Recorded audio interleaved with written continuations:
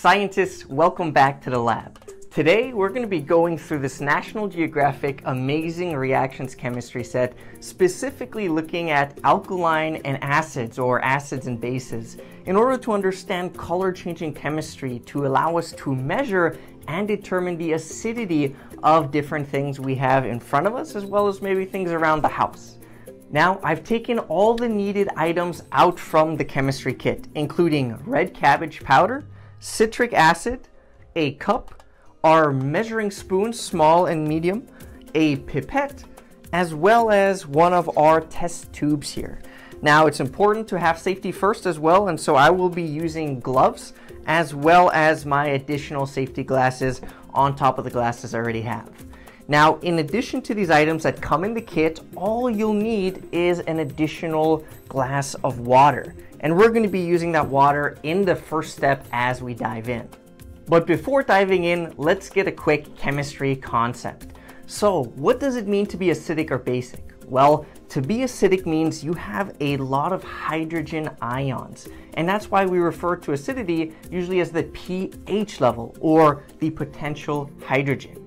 Now, in addition to that, you might also have heard the term basic, which is the opposite of acidic. And that basically means you have a lot of hydroxide ions instead. And so, whereas a battery in stomach acid is very acidic at 0 to 1 level on the pH scale, you'll find that a stomach tablet with very basic, or bleach and drain cleaner, those are all the way out between 10 to 14. And this is a scale that runs from 0 to 14, with water being a neutral element directly in the center at 7. So, let's dive in and see how we can measure the acidity, or as we've learned, the amount of hydrogen ions that these different solutions contain. With the safety equipment on, it is time to get into the experimentation. And so we're going to first start by taking our test tube, and we're going to be filling this 3/4 full of water. And so I have a beaker here. I'm just going to eye this and get about 3/4 full. Maybe a little too much. I could always pour it back. It's not changed yet, so it's just pure water. So that looks about 3/4. We're going to go ahead and place that back into our container. And then we're going to be adding 1 small scoop using that scooping spoon you've been given. And that's going to be of the red cabbage powder. Now, this powder couldn't stain, so keep it away from clothes. Keep those gloves on. And we're going to go ahead and add that powder to our mixture. Now, scientists, in order to prevent cross-contamination and ensure we're doing things safely, you can also use the included experimentation tray as you take and scoop out from these different powders. And so, starting with that red cabbage powder, we're going to use that smaller end, that small scoop, and we're going to scoop 1 small scoop here of red cabbage powder and place it directly inside that test tube. We could see it's immediately turning a little darker purple. Keep in mind it is cabbage, but the amazing thing here, you can see it's almost turning blue, is that cabbage is actually an indicator. That's because of the anthocyanin. It's a chemical that it'll turn blue the more base something is, and it'll turn red the more acidic something is. So it's almost acting like a natural pH strip to tell us the acidity level. And so I can go ahead and stir here and just keep it going. And we can see, as expected, because keep in mind this is water. Water is going to have a pH of 7. It's going to be right in between blue and red. So kind of a purple is what we currently have.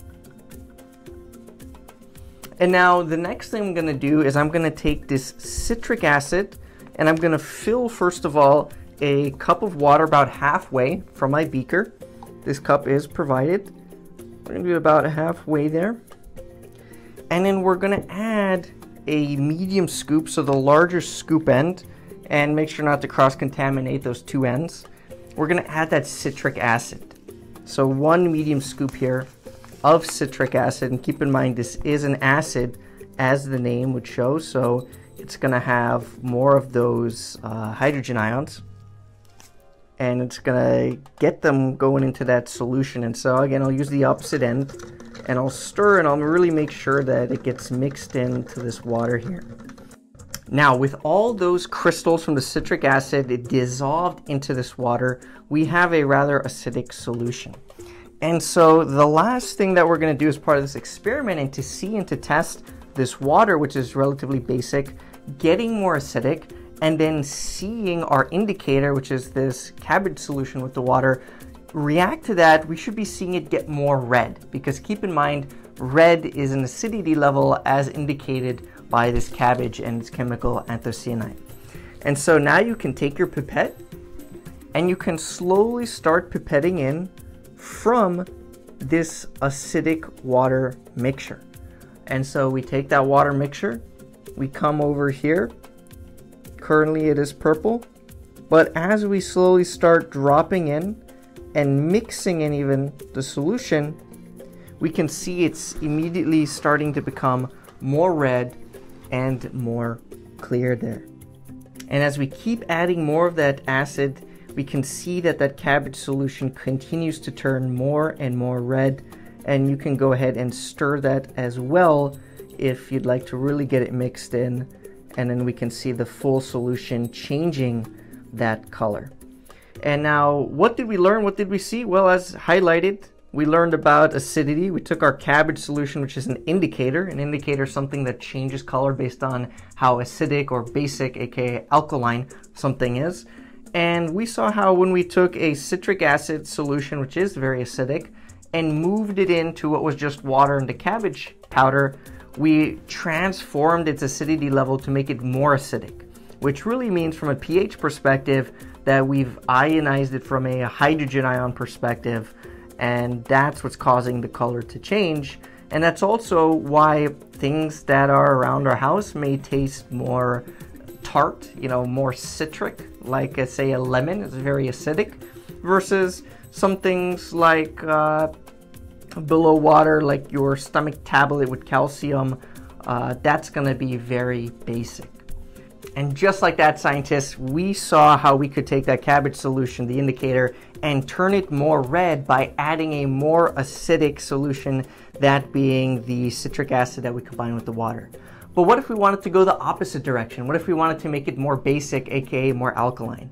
Well, we can do that as well, and the kit comes with that. We're going to be using baking soda instead of the citric acid. And so while I've already cleaned out my cup, closed out my pipette and my measuring spoon here and got more water, you can also go ahead and clean a little bit for your next experiment, which is to make this cabbage solution more basic. Now, we aren't going to use that same container. This one is already used. We're going to start fresh here, and so similar to our other experiment, we're going to be filling this test tube up about 3/4 of the way. That'll leave us room to pipette in that basic solution. So we're going to add that. We're going to add, once again, a small scooping of this red cabbage powder. So the red cabbage powder coming in, it's again acting as our indicator. It gets more blue the more basic something is. And we can go ahead and stir that in as well. Now just the powder and the water should be purple as expected. Right in between, it's got a pH of 7 between that blue color meaning basic and the red color meaning acidic. And so I'm also going to fill up again half of my cup here with water, but instead of citric acid as mentioned, we're going to make it more basic. So we're going to take a scoop here of our baking soda. There we go. And we're going to just drop that in there. See it fizz a little bit. We can stir that in, make sure it gets dissolved, and essentially we're changing the pH level of this water, taking it from that neutral kind of position it is at and making it more basic. We're basically pulling the number.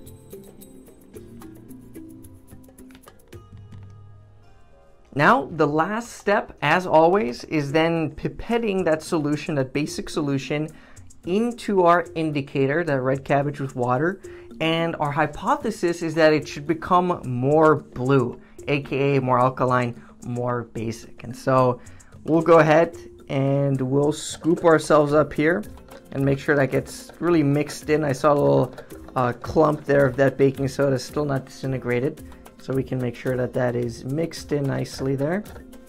Then we can suck it up and start applying it. And I can already see there it's becoming much more blue, a little less distinguishable than with the red because it's not becoming clear, it's actually becoming a darker blue. But fundamentally, we have changed the color and we have made it from a purple much more blue here. And that tells us that the solution is indeed alkaline, it is becoming more basic. And so this whole concept of pH is very important. It affects the flavor of things around us. But also when it comes to, say, crops, a lot of different crops grow differently depending on the pH level of the soil. And so this concept of the acidity versus how base something is definitely affects every day of our lives here. And so it's a very cool chemistry concept to see in person here and to see this solution, in this case, the cabbage solution, turn into this now deep, bright, vibrant blue instead of that red solution we had previously with the citric acid. Well, thank you, scientists, for joining us in the lab today to learn about acids and bases and looking at this color chemistry. As always, the links to these experiments is available in the description, and you can learn more chemistry concepts and check out cool kits over at teachkidschemistry.com. We hope to see you back in the lab soon.